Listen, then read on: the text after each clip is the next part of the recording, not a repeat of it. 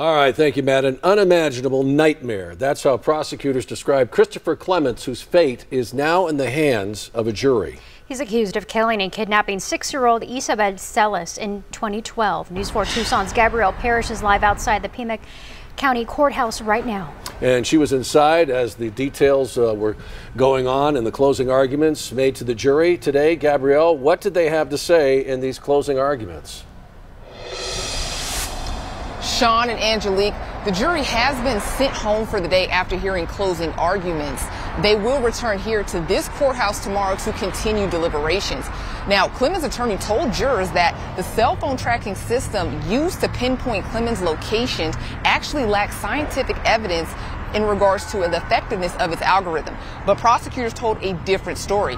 They said police found photos of many girls around Isabel's age on Clemens' iPad. His attorney countered, saying those pictures have nothing to do with Isabel, and accused the state of portraying Clemens as a creep.